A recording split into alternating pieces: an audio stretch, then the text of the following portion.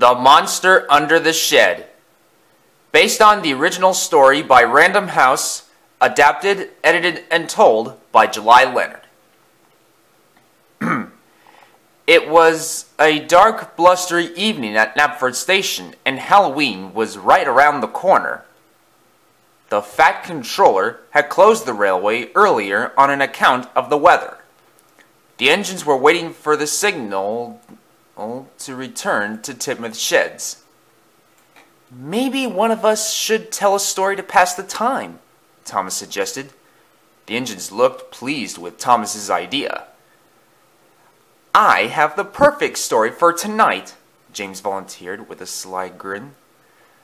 "A long time ago," began James, "there was a little blue tank engine who was always eager to help. His name was Hawin. One night, the station master walked up to him and his crew. 'Hawin,' he asked, 'would you go to the end of the tracks to pick up a coach that's been left behind, please?' He asked. 'Of course,' replied Hawin, and he set out into the foggy night. But by the time Hawin reached the end of the tracks, the fog was so thick he could hardly see anything. 'I'll just have to wait until morning when the fog lifts,' said Hawin to himself, and he settled into an old shed for the night. Later that night, Hawin awoke to a noise coming from below the shed. Creak! He opened his eyes and saw long ghostly fingers reaching for him through the floorboards. There was a monster under the shed! Terrified, Hawin raced out of the shed with the horrible engine-eating monster chasing him through the fog. Then what happened?" asked Toby timidly. "That's where the story ends," said James. "No one ever heard of him again." "Well, what about the monster? What about the monster?" whispered Percy. "Don't be silly, Percy," chuckled Gordon. "It's just a story." "What if that story is true?" Percy asked Thomas on their way to the sheds.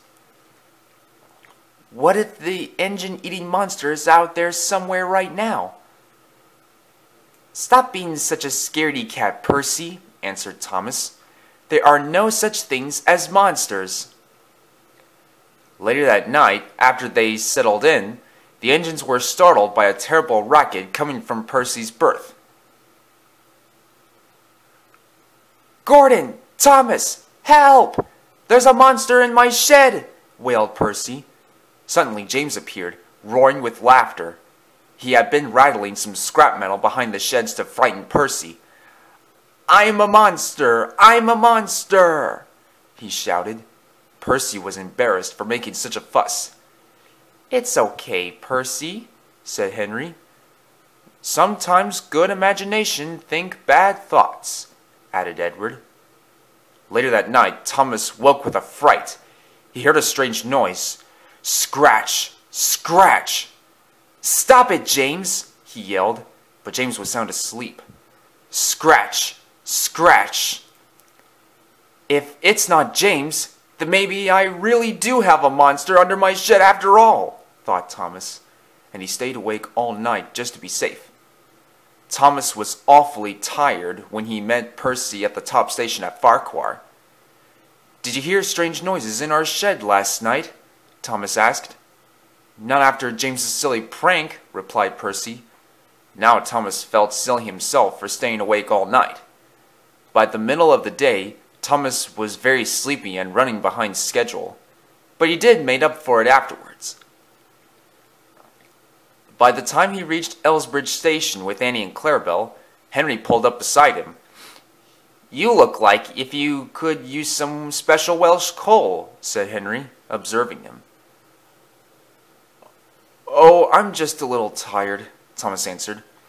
He didn't want anyone to know that he'd been too frightened to sleep.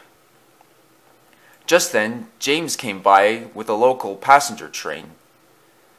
"What's the matter, Thomas?" he called as he stopped. "Monsters keeping you up all night?" he chuckled.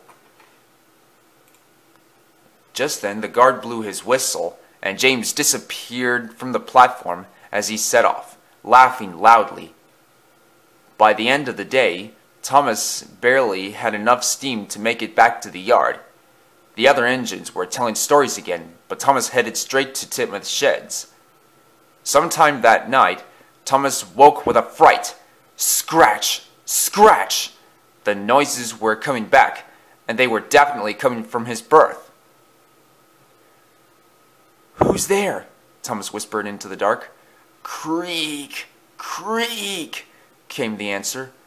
"Go away, monster! Get out!" ordered Thomas as he closed his eyes tight. Thump, thump, thump, thump. The noise was getting louder and closer. "That will surely wake the other engines," Thomas said to himself. "They'll save me from the monster." But the other engines didn't stir. Thump, thump. It's just outside the door," yelped Thomas. "There's its head. Help, Gordon!" And "Help, Gordon! There's its head! Help, Gordon!" he whispered. But only the monster heard him. Thump, thump, thump, thump. Then the doors of Thomas's berth began to rattle on their hinges. Bang, bang, bang, bang. "It's trying to get in," thought Thomas. Then suddenly the banging stopped. Thomas was too frightened to move. He peered into the dark, and there it was, the horrible engine-eating monster. Thomas could see its eyes glowing in the night. Thomas clamped his own eyes shut and screamed, "Gordon! Henry! Percy! James! Edward! Toby!" he cried. "Save me from the monster!" "Thomas," said Gordon, laughing, "open your eyes." "What are you laughing at, Gordon?" snapped Thomas. "There's a monster right outside my shed." "Not anymore," Gordon replied. "Now the monster is inside your shed." Thomas opened one eye slowly and saw... "A hedgehog?" he yelled in surprise. "I was afraid of a tiny little hedgehog?" Now all the engines laughed, and Thomas laughed with them. "Percy has a good imagination, little Thomas, but I think yours is even better," said Gordon with a little chuckle. "I think you're right, Gordon," agreed Thomas. "It's the only thing in the world that could turn a tiny hedgehog into a big scary monster."